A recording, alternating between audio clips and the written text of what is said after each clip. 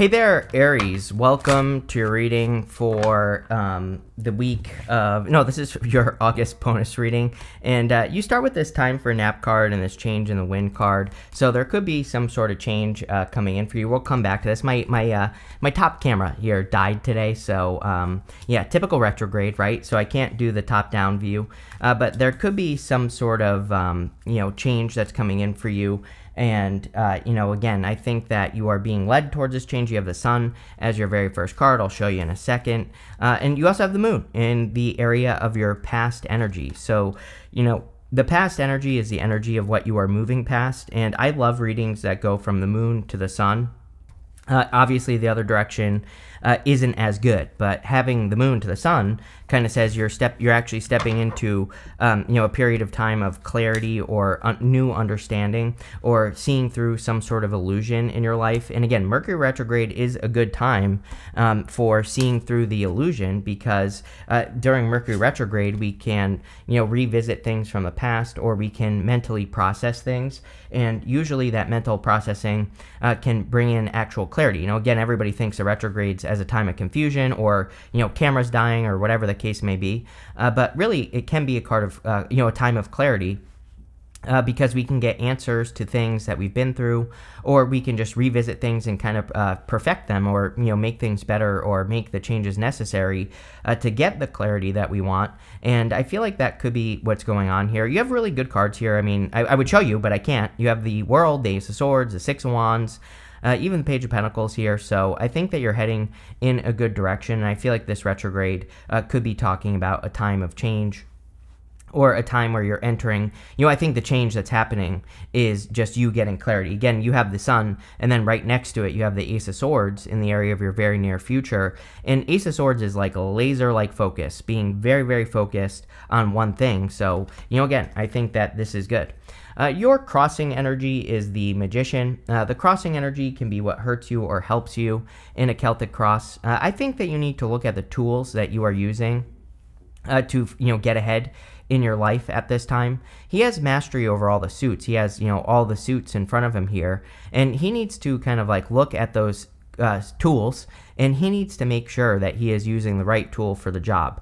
So whatever you are trying to accomplish, I think that you just need to kind of like look and see and make sure that you're using the right tool for the job. And if you do that, obviously that could lead to a lot of success. Mercury retrograde is a time of reinvention as well. And he has this snake wrapped around his waist right here. And the snake wrapped around his waist is the Ouroboros, which represents reinvention. So it wouldn't surprise me if a lot of you were kind of like reinventing yourselves, or changing yourselves for the better in some way. And it's a great time to work on that. In the area of what's on your mind, you have the World. Some of you, I literally feel, could be thinking about moving. It wouldn't surprise me if a lot of you are thinking about moving, especially next year as well. When Jupiter moves into your fourth, depending on when you were born. For a lot of you, might be moving into your fourth. And so I think that, a lot of you could be thinking about moving or making a move. And again, you could just be thinking about it at this time. It doesn't say that you have to do this right now. And you even have the Ace of Swords. Again, Ace of Swords is a thinking card. So I think a lot of you could be thinking about changes that you want to make, or moves that you want to make. It might not even be a move. It might just be you making a move. Like maybe you want a raise or promotion, or maybe you are thinking about changing jobs, or maybe you're thinking about getting into a relationship, or, it could be any change. But whatever it is, I feel, the World is an accomplishment or a victory. Again, right after it, in the near future, you have the Ace of Swords, which would also be a victory. So there are clearly victories that you are thinking about having here.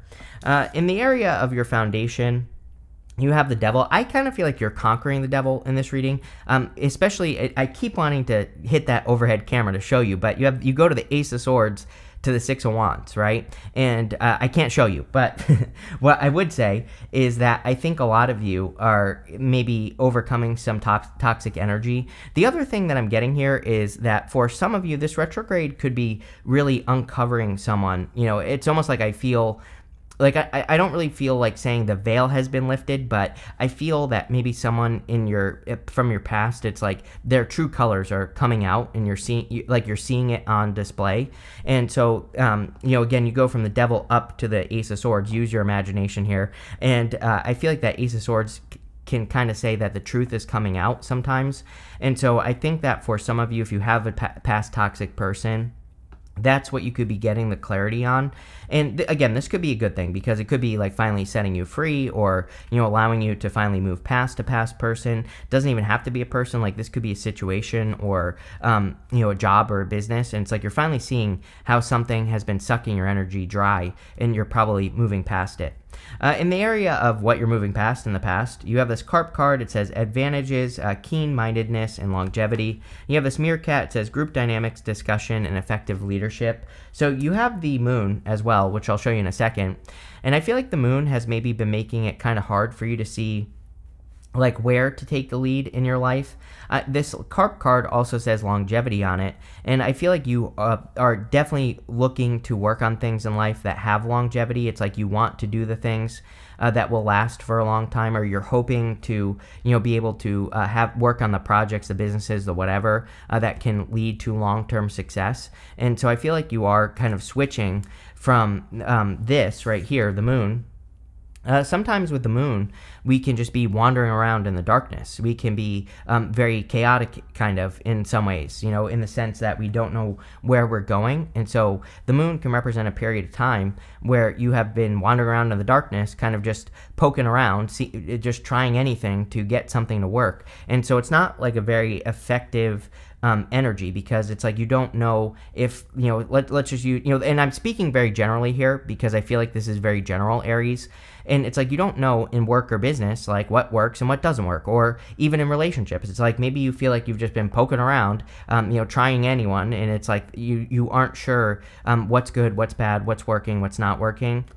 And again, the beautiful thing about this reading, and probably the biggest change here, is the Ace of Swords. Like I said, Ace of Swords is laser-like focus, being very, very focused on exactly what you want and exactly what's going to work and exactly what's going to make things move forward. So I think that, you know, this is coming up in the area of your very near future. So this could be some sort of victory.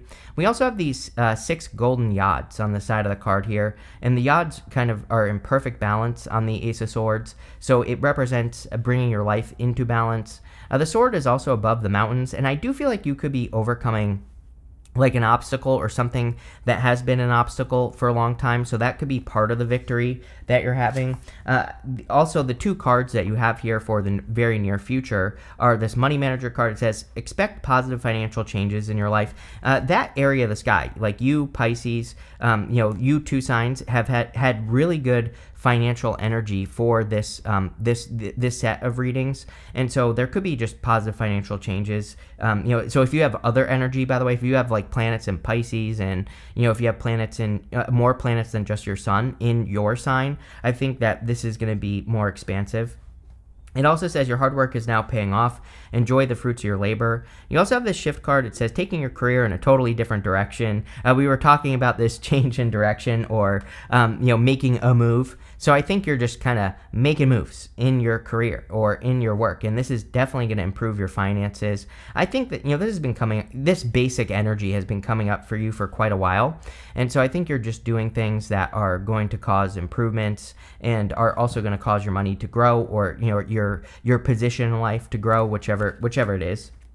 Next, in the area of the next few months, you have this Peacock's card. It says let it shine. You have this Bee Spirit. It says sweet results await. Yeah, definitely getting better results in your life. I think you need to allow your own inner, you know, your inner light to shine with that Peacock spirit, but I think that you're getting better results. I do feel that over the next few months that you could be experiencing competition. The Five of Wands doesn't say stop, though. You know, the Five of Wands, these people, they're using sticks to fight. They're not using swords. And I always say that the Five of Wands says that you're learning how to fight. You are learning how to deal with the things in your life as they come. And so I feel that you could be working very hard over the next few months, although, you know, based off these cards here, and we're going to clarify in a second, you know, it looks like this hard work is going to pay off. But I would continue to learn from the competition and continue to educate yourself. And I feel like that, you know, I always feel like that is the trick with the Five of Wands. It says, don't even take part in the competition. Just focus on yourself, right? We don't have to be competitive, right? We can just focus on what we're doing, not worry about everybody else. And, we can also learn from the competition and try new things, or, try to learn what they're doing, and we can implement it ourselves without taking part in the competition, and then we can rise above it. I can't switch cameras, but I was going to show you have the 6 of Wands in the area of your future feelings. So it's like you're feeling victorious in the future. Next, in the area of your closest relationships, you have the Page of Pentacles. The Page of Pentacles, of course, could be like a new person in love. It is coming up in the area of your closest relationships. So I kind of feel there could be a new person coming in for you here. I kind of feel like this could start as communication. You have the Ace of Swords right next to it. And so a lot of you could just be communicating with a person at first, and then, maybe over time it kind of like develops from there. But it does kind of just look like communication to start with the Page of Pentacles. This is also just a great card for doing anything new. So like I've been saying, if you're doing something new, this is very good. You have the 6 of Wands in the area of your future feelings. So feeling victorious, feeling successful, being lifted up. I kind of feel like you're feeling like you were right, all along as well. Sometimes I feel with the 6 of Wands, it's like before you get this card, you've been telling people the things that you're going to do or the changes you're going to make. And now you have proven yourself right. And that's really kind of what I'm picking up on here with the 6 of Wands. It's really all I get off of that card. For your outcome, you have the 2 of Pentacles. Again, I feel pretty good about the 2 of Pentacles. There are some cards in the tarot that I call clue cards, where it's like it's more of an intuitive meaning to me. And the 2 of Pentacles, to me, sometimes I feel can represent a settlement, but it's like you're getting a settlement from the universe. You've been doing all this work, you've been doing all this stuff here, you've been standing out, and now the universe is kind of settling up with you, if that makes sense, and you're getting the fruits of your labor. I think this card here said your hard work is now paying off. Enjoy the fruits of your labor. So I think you're finally getting the results from your hard work. And that's what the 2 of Pentacles is saying. 2 of Pentacles says work hard, play hard. So it says make sure to balance out your energies. But, I will say that I feel like over the next few months, I feel like it is going to be a very busy end of the year for you. I would make sure to balance your energy. But at the same time, I think that you are getting results for the work that you're doing. So, it's like, does it really matter if you're putting energy? The way I look at it is if you're putting energy into something and you're getting energy out of it, then it doesn't, then you are balancing the energy, if that makes sense, because you're getting something out of it. It's only when we're working hard and not getting anything out of it that it becomes a problem, and we need to balance it out. I would still go do fun things, right? I would still carve out some time for yourself with the 2 of Pentacles, but I think, does it really matter in your reading? No, I don't think so. That's what I feel. We're going to clarify. With the Magician and the Sun, you show up here, Aries. So whenever you show up as yourself, this puts you in a position of power and strength, and it really allows you to get what you want from the reading. So I feel like you're just, kind of showing up in a strong position here. You're just getting what you want from the reading, and, that looks really good to me. So I have nothing else to say there. With the World card, you have the Ace of Swords. The Ace of Swords is a victory or success coming in for you. So I feel for a lot of, and you have the Ace of Swords twice. With, you have it with the World, and then you go to the Ace of Swords. Like, I think I literally said at the beginning that it's like you are thinking about these changes, or a change, or a move, making a move. Maybe that's a better way to put it, right? That you're thinking about making some sort of move in your life. And, I think these big moves are going to bring in big changes. With the Devil, you have the 9 of Cups. I keep seeing, it's almost like, this is going to sound silly, but it's almost like if you've been dealing with a person, they've been covered in a blanket. I wanted to say lifting the veil, but I didn't really feel like that was right. I didn't feel like that was the correct wording to use. And I feel that it's almost like you've been dealing with a person who's covered in a blanket. And maybe that makes more sense because, a veil would be thin. A blanket is very thick. And it's almost like this person is thick and, their head is thick. And they've also, I think they have a lot of hidden things that they haven't been revealing. I think that the 9 of Cups is saying that you have decided that your own happiness is more important, and so you could be removing yourself from something that is stealing your energy. Again, these are 2 totally opposite energies. The Devil is like an energy vampire. It sucks energy away from you. The 9 of Cups is about bathing in the energy that you want and like really soaking up the energy. So they're kind of like opposites in a way. And I feel the 9 of Cups is saying you're getting back to that place where you can be in the energy, or you are in the energy of something that you want, so that you can be more successful. So that looks really good. With the Moon card, you have the 6 of Pentacles. I feel that the moon with the Six of Pentacles could say that, you feel that there are certain, situations, or maybe it's a position in your life that has been stealing energy from you. Again, Six of Pentacles is kind of not getting enough. It's breadcrumbing. Excuse me.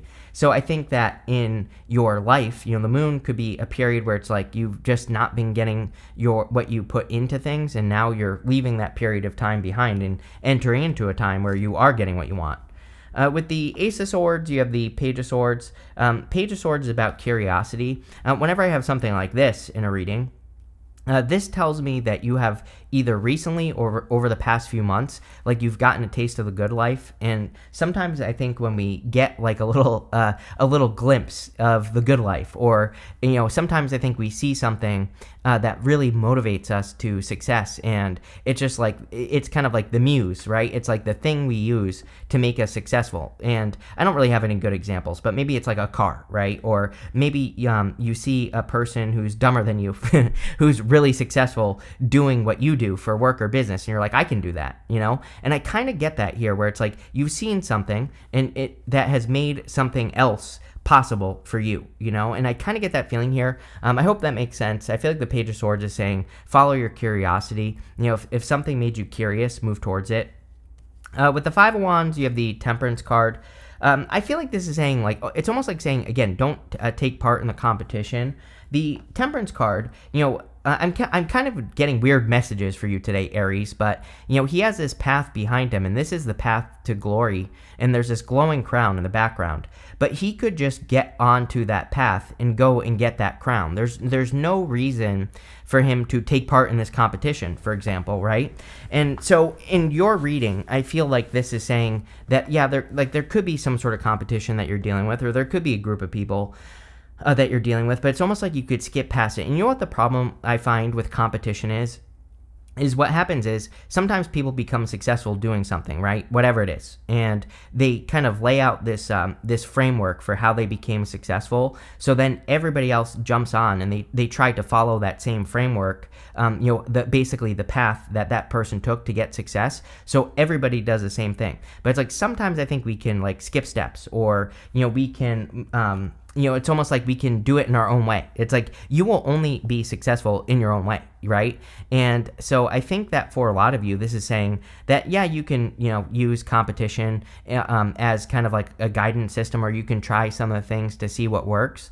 But there might be like other ideas you have for your business or your career that might work better. But the only reason you're saying that it wouldn't work is because you're basing it off of someone else's framework for success. And again, there's nothing wrong with using a framework for success. But, it's like I see this all the time. I talk about this a lot because, I see it on YouTube a lot, where it's like a YouTuber will become successful and then everybody tries to do exactly what that person is doing, but they're never ever they never reach the heights that person, the original person did. And it's because it's like you really don't know what that person did ultimately. It's like, yeah, you can see some of the steps, and I'm spending a lot of time on this because I think someone needs to hear it.